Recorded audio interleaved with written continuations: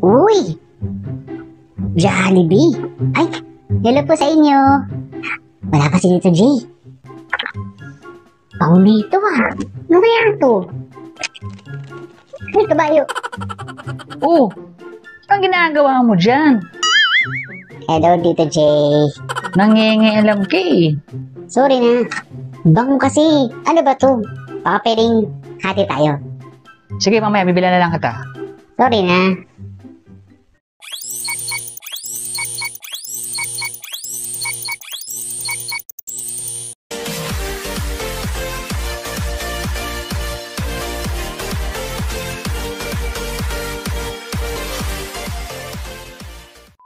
What's up mga katropa? Welcome back sa other episode ng Tikiman Session. Kumusta pa kayong lahat? I know, medyo matagal ako nawala, pero ngayon nagbabalik puli ako. So for this video, ititestis po natin yung bagong product ng Jollibee, yung kanilang honey beef rice. Ito siya. Actually, ang naalala ko dito, yung dati nilang product na garlic pepper beef. Pero ngayon nakita ko siya in person, parang medyo kakaiba siya. Kasi sa amoy pa lang, parang amoy bistek siya. Kaya titignan natin kung talagang sulit to kasi medyo pricey siya para sa akin. So later on, malalaman natin kung magkano yung presyo nito. Okay? So nagsama na lang din ako ng macaroni cream soup. Ito. Para hindi masyadong dry yung kakainin natin. At syempre, yung ating bagong tabo. Yan yung sa ating size matters. Rare nga yan eh. Okay? Kaya pag tayo magsimula, invite mo na kita na i-click mo yung subscribe button dun sa baba. At yung bell notification na katabi nito para notify ka kung may bago uploads. At kung mga social media like Twitter, Facebook, Instagram, please to follow me is JaneB221. Mag-start tayo sa itsura ng packaging niya mga katropa. So ito yung itsura. Yan, honey beef rice. Tapos sa likod may nakalagay na tender, savory, beefy goodness. Fine sugar caramel audit master. Yan. In fairness naman sa packaging niya, compared dun sa naka-box nila, diba? Para sa akin, mas madaling kainin to. Parang katulad sa McDonald's. Tapos, ito yung tsura nung laman niya. Yan, kita nyo ba? Yeah?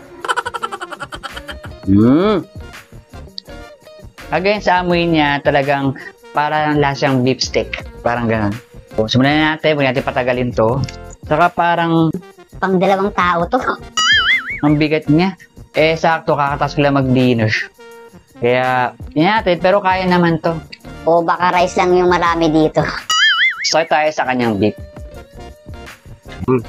Baka matapon eh. Gusto mo ba? Parang taba ah. Malapit siya in fairness, ha?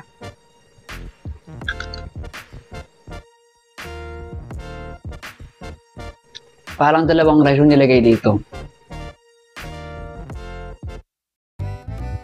Parang pag in-order mo to, parang hindi mo na kailangan mag-extra rice.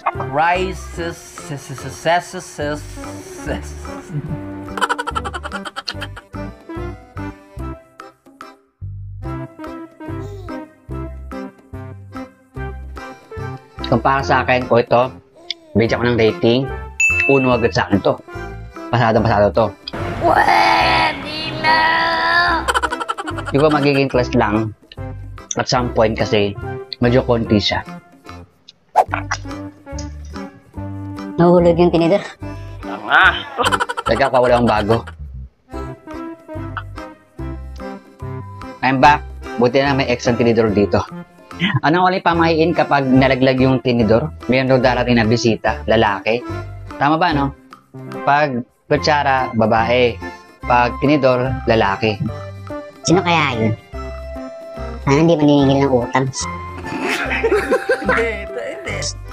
Ang daming rice, ha? Tignan nyo. Ayan, ha? Ganito kalalim yung bowl. Tapos, ayan agad, kanin agad. Parang ginawang rice toppers to ah.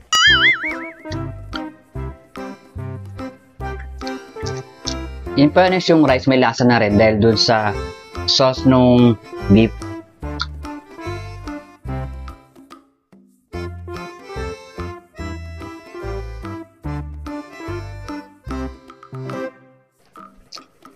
Sarap.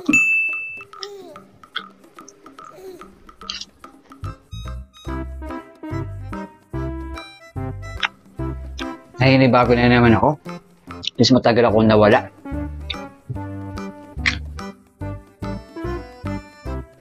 Ang bilis ng buwan, no? Makatapos na naman yung September. Tapos ilang araw na lang Pasko na naman. Less than 100 days na lang. Eh sa mga magpapadala dyan, huwag sa magpadala ng regalo. Eh joke lang po. Simpleng greetings lang okay na sa akin.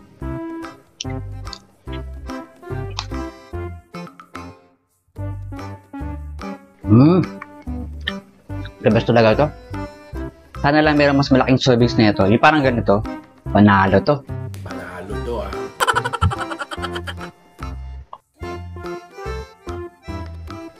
Ayan. Nakakayakin ko. So, gaya dati mga katropa, bago matapos yung video, punta tayo sa judgment time.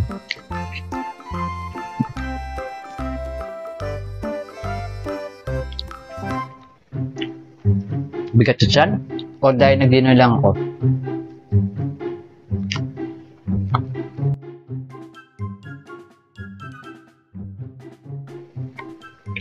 Kasi mga katropa, kung may kayo suggestion na gusto nyo i-taste test natin dito sa channel na to, o kung may comment lang po kayo sa baba.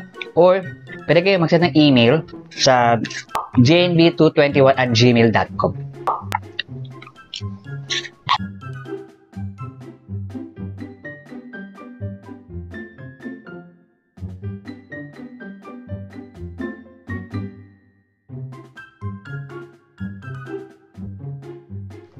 Ang bigat na tiyan.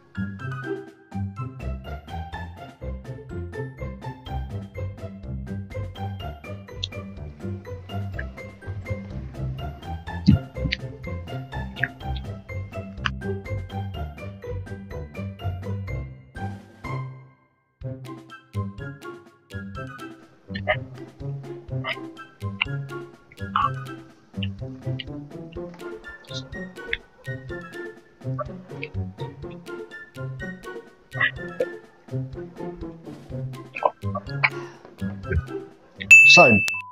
Okay mga katropa, so ngayon naubos ko na yung honeybee fries at yung macaroni soup. So ngayon, magpunta tayo sa segment na Judgment Time. Yan, Judgment Time. So lahat po ng babanggitin ko is based lang po sa kinalasahan at sa overall na observation ko sa plato na to.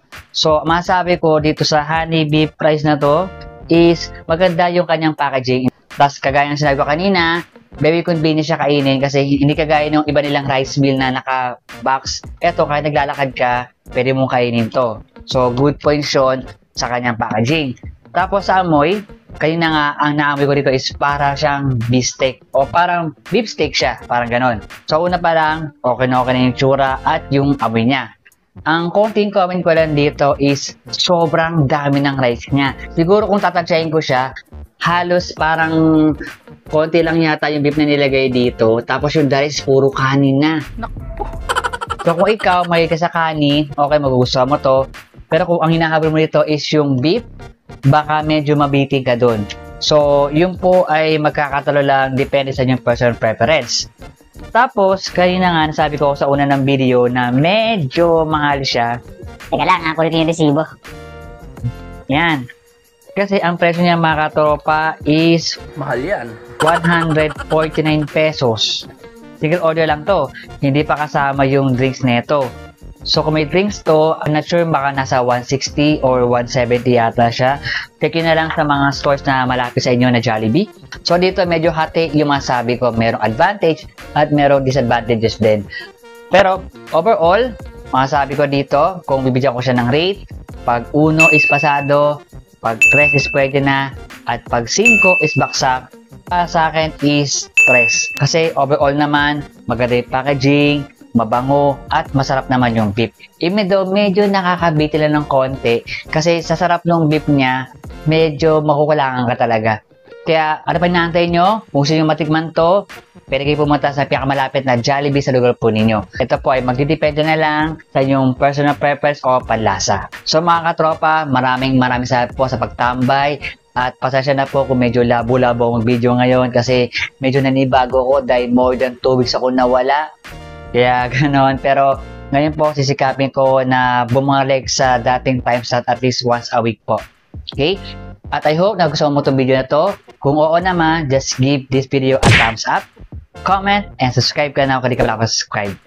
And don't forget yung bell notification para notify ka sa mga ko pong uploads.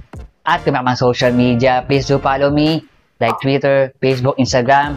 Search lang po, JNB221. So I'll see you on the next video. Peace, yo.